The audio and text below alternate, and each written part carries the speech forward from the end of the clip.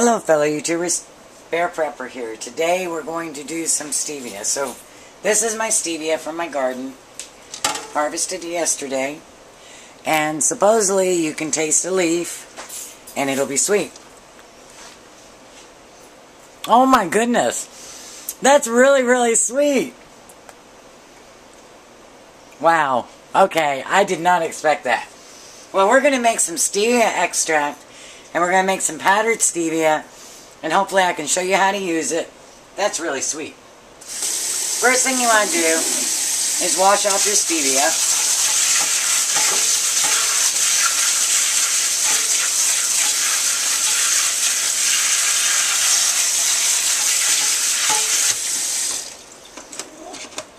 At this point, you want to pull the leaves off, and most of the videos I've seen, to be honest, let me show you down here, I just don't think they know how to do it. They're going one leaf by one leaf by one leaf. Hold the tip, pull your fingers down it, strip it, and pop the tip off and keep the tip, okay? So don't pick it off leaf by leaf. Hold the tip. Whoops. And sometimes it breaks, but, you know, pull them down.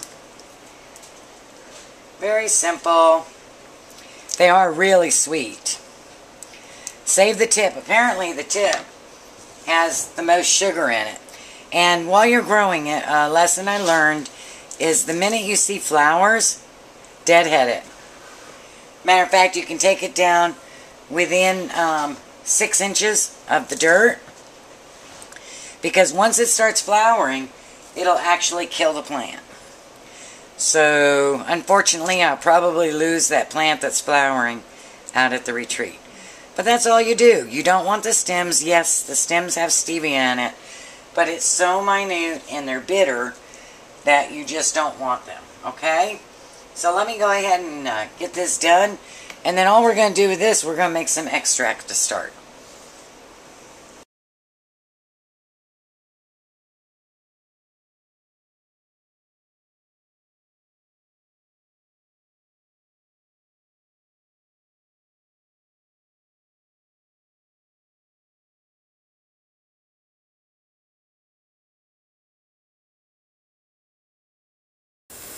Okay, after 2 days, you want to pour your stevia into a fine mesh strainer or use cheesecloth. And you don't want to push too much, but my stevia is, and I'm holding my camera because my other camera's broken, and you want to push all that nice juice out. Okay. And now you want to cook this over low heat. Do not let it boil or it'll get really bitter. So we're going to cook it over low heat for 30 minutes. Now they warned this would happen. Do you see the sediment now? It actually clumps. Anything that makes it through the strainer will clump. And then we'll strain that out again. Pretty trippy, huh?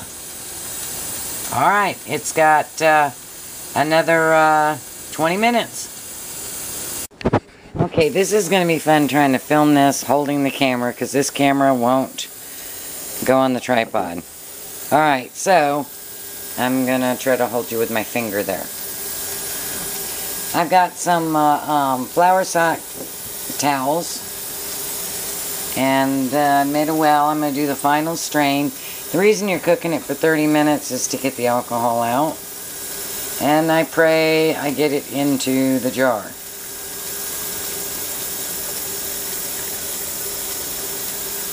And you're just going to pour it in, let it strain through. See, and that's all those specks that we saw collecting. And there we go. We now have stevia extract. So I'm going to take a spoon, and I'm going to taste it. It's warm now, but I'm not going to put much on my spoon. See that? Maybe a little less than half a teaspoon, I would say.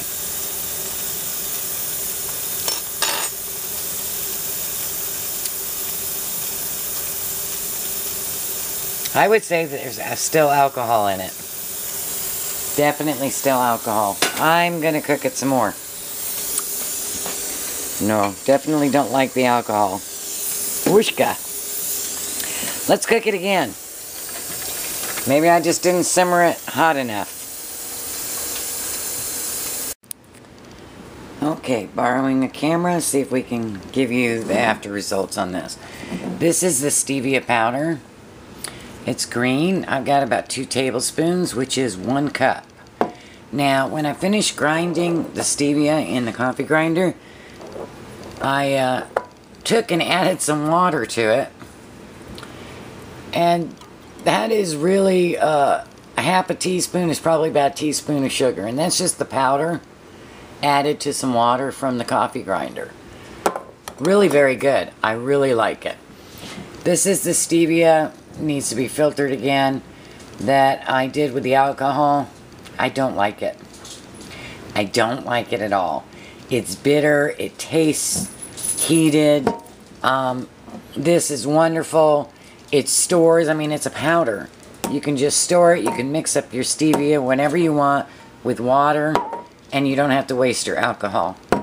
So what I'm going to try to do, since I get a camera I can use all the time, I'm going to try to create a recipe with the powdered stevia. Probably need a little more. I could probably make a small cake or a zucchini bread or something with 2 tablespoons. So I've got to keep in mind I only have 1 cup of sugar here. And see how it does. I'm going to use this in coffee and things like that and see how much it actually takes to sweeten it very, very slightly. I probably use a teaspoon and a half of that sweet cream that you get, like the vanilla cream in my coffee, and we'll see how much it takes to get that kind of flavor. And this stuff, I'm probably just going to throw it out. I really, really don't like it. So, you know, for those of you that like it this way, go for it. I'm going to stick with the easy way.